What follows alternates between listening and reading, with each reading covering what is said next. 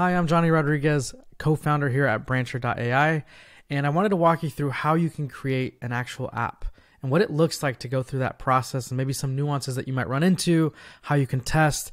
And I think by the end of this video, you'll feel a lot more confident creating your own apps. So today, I'm going to start by creating my own custom app. If I wanted to use the template library, I could go and do that and say, hey, I want to come up with a IMAX movie film still, and I want to go ahead and use that as a template. And then I get a starting point, and you can go and look under the hood here to see what's going on. Okay, well, there is an input field that's going on here, and then I'm seeing that there's two things going on. One of them's getting sent to DALL-E, one of them's going to GPT-3. So it's a lot of nuances there. But today, like I said, I'm going to show you how to do that from scratch. So we're going to go ahead and create a brand new app. In this case, I want to create something that helps me post something on LinkedIn. This could be for any social media. It could be for a blog post, but I'm going to choose social media today. So I want my app to be more branded to something like LinkedIn. So let me just do some quick customizations on the icon. There we go. I can choose text color, background, and let's call mine a LinkedIn post bot. And for the description, it doesn't really matter. I'm going to go ahead and just say an AI powered app that helps users quickly and easily create professional quality posts for their LinkedIn profiles. And I can choose to do whatever I want here. I know some users have been having a lot of fun with the title, so I could say maybe I want to do an icon at the front of this. So I'm just using the built-in keyboard to go and select something. So maybe it's like a LinkedIn post like this. Maybe I'll keep it like that. And then as far as the actual form goes, so this is actually where you want your end user. So this might be your internal team. This might be yourself. Hey, I'm going to be using this. I'm actually going to be the end user of my own product. Or maybe I have a small marketing team that's going to be using this for my startup or for my mid-sized company. So whoever the end user is, this is the thing, this is the parts that they're going to enter. So this is where you can start to customize to whatever your needs are. So I might start by saying, what's the topic of the post? And I would like to give examples just so people can get a sense for what's expected there. So I'll say an example is machine learning. So that's all I can type for now. We're going to expand this as we go. For now, let's just start with what's the topic of the post. Let's jump over to flow and logic. And this is blank by default, but if you click the plus, this is where all the magic is happening. So you have GPT-3, which is a large language model, an LLM, that basically whatever you send it, it comes back with copy for you. This is where all the hype's coming from.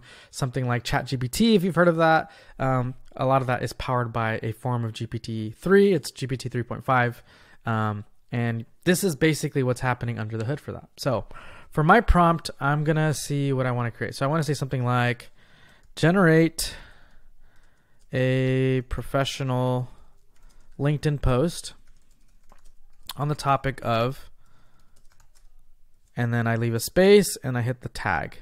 So there you go. This is actually what I'm sending over to GPT-3. Generate a professional LinkedIn post. So you can do that anywhere. Sometimes people like to write it like that. I could also say this is the topic. So some people like to put the title. What is the topic of the post? Question mark, and then this is their answer. You might even say question, Q colon, and then let's go answer. So this is like another layout that sometimes people run with. And then you could say, I'm just putting some lines and saying, turn the following, turn the information above into, turn the topic above, so we can be really clear, into a professional LinkedIn post. Okay, so let's leave it like that. And I don't actually have to go and publish that yet. It does give me a sense for how long we think it'll run. Sometimes if it goes past 50 or 60 seconds, it will just hang and it won't finish. We're doing some things there to help improve that. But for now, let's go ahead and test this. So what is the topic of my post? I'm going to go ahead and say augmented reality. So that's what I'm going to submit. Let's go ahead and test this out. So again, I have not launched my application quite yet. The future of technology is here. Augmented reality has revolutionized the way we engage with our environment. So this is working. Technically, my app is ready to publish. This could be done within about 30 seconds, about a minute. You can get a title, description, put an input field, create some small logic, and you actually have a bot that's ready to go. That said, I want to show you some things you can do to make this even more powerful. So let's start to add a few more questions. Like maybe we want to get more particular, things that we want to make sure get covered. So what are parts of this topic that you want to make sure to include? Right? So if it's about augmented reality, I might say an example is the benefits of X for education as an example, right? That might be something we do. The other thing I might say is like, how long should this be? How long do you want the post to be? And I can say an example again, might be 1 paragraph or 2 sentences, etc. So that now I have 3 input fields. I might even do things like, who is your target demographic? Demographic. So again, I can say professionals. Considering that this is LinkedIn though, it's pretty obvious that it'll be professional. So it could be maybe, instead of who's your target demographic is, you know, I'm going to remove this one for now just to not to complicate things. So now I have 3 input fields. Remember, our flow and logic has not been updated to reflect that. So even though the user is filling this out and submitting it, we actually are not able to we're not sending that to GPT-3 to consider that in the response. So again, if I follow this format, I might just do it again like this. I might say Q equals, I put in my question, and then I might say A equals, and let's say, what are the parts of the topic? So this is another pattern. For the sake of education here, let's quickly change up the layout. So what we're going to do is let's customize this one more time. I like to write this as more of a paragraph typically. So I'll say, write a professional LinkedIn post on the topic of, this is the topic, period. Make sure to include the following. And I spelled that wrong.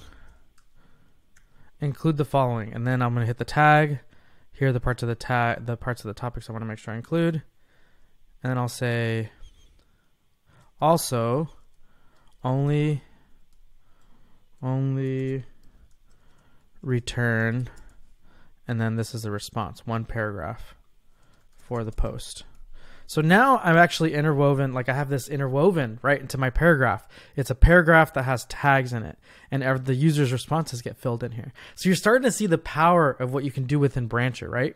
This is still only hitting GPT-3, but let's go ahead and try this now. So let's say I'm going to be talking about generative AI, and I want to make sure we talk about the benefits of generative AI for graphic designers, and then let's make sure that is 2 paragraphs long.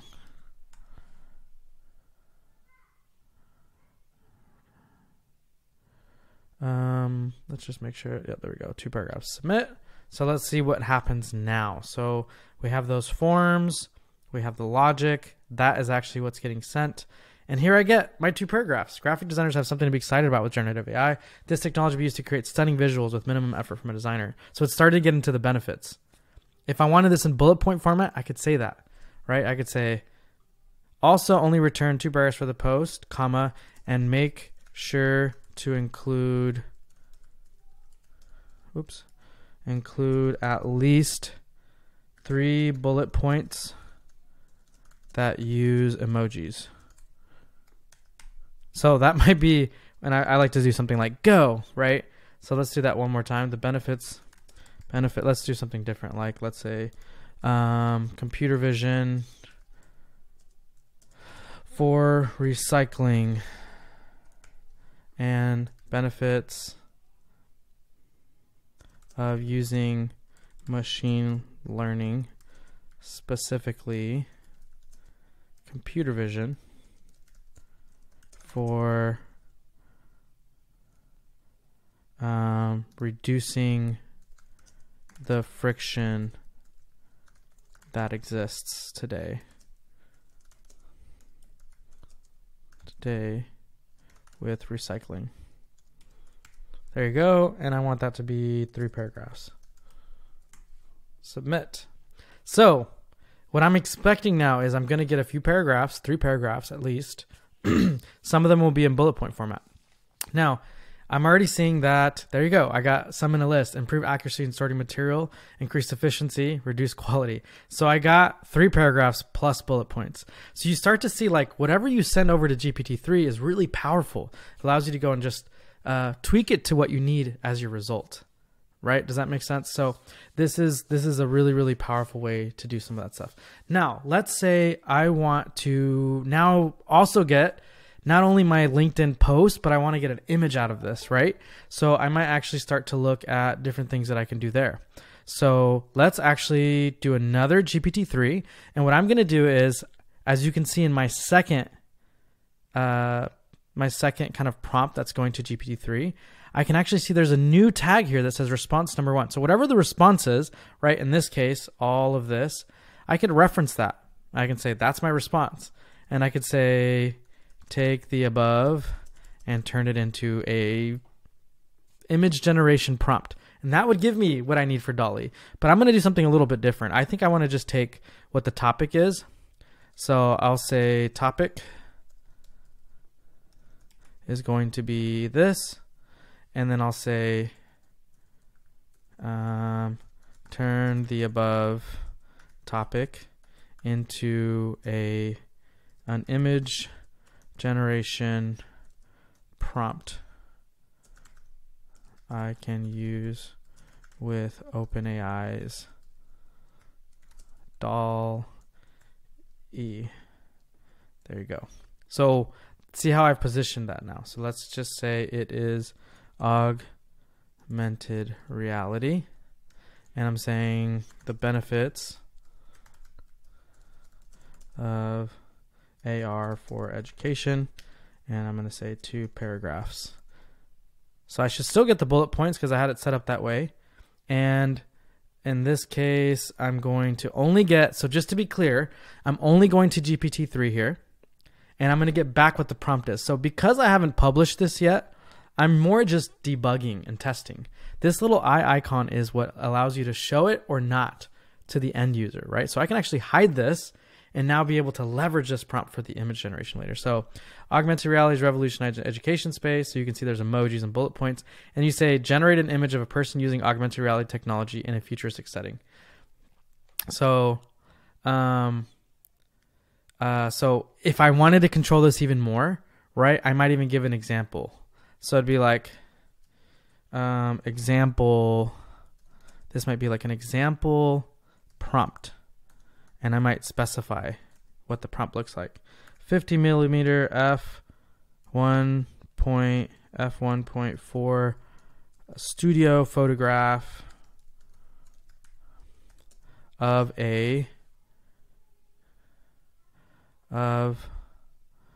topic of post, so augmented reality, machine learning, computer vision for, whatever. So that might be something, it might be like that I'm leveraging an example of the prompt, and I might say something like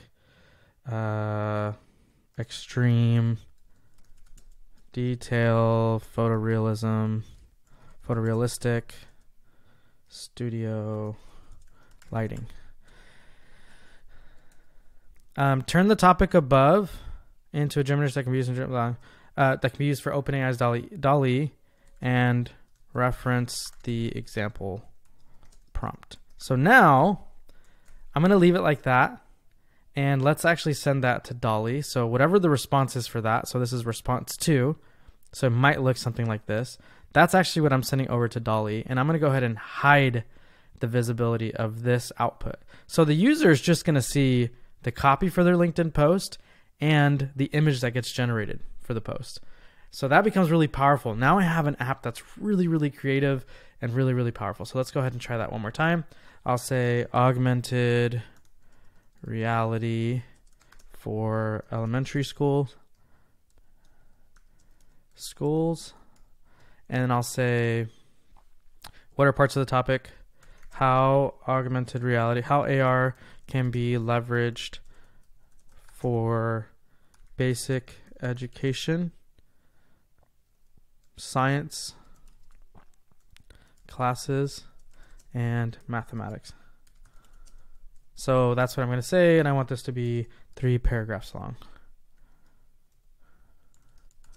So there you go. So you can imagine what I'm going to get as an output here. And I can see that there are 4 credits being consumed, and that's because I have a prompt going here, I have a prompt going here, and then these, the image prompts will take a few more credits. So this is a 2 credit, 2 credits are being consumed there. I'll go ahead and run that. And let's see what we get. I'm hoping we get a good paragraph, get a few paragraphs, 3 paragraphs with some bullet points and emojis, as well as an image that I can leverage for LinkedIn. So there we go. I'm passionate about introducing augmented reality into elementary schools. AR is a powerful education. Here are a few ways AR can be done. Oh, and it didn't actually grab the emojis. So that's something we might want to tweak now and play around with.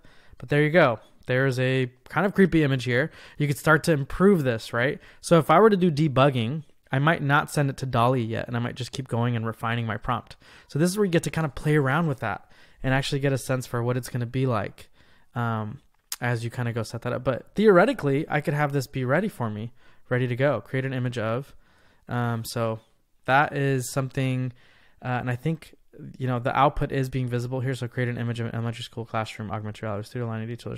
So it's kind of giving you what it's going to be sending. And then I have an image. From here, let's go ahead and publish it. So now my app is published, and I can see the app in the next tab here. So again, let's do it one more time. Let's say my topic is generative. Now let's go with music. Let's see. I'm trying to think of something creative here. Virtual reality for professionals.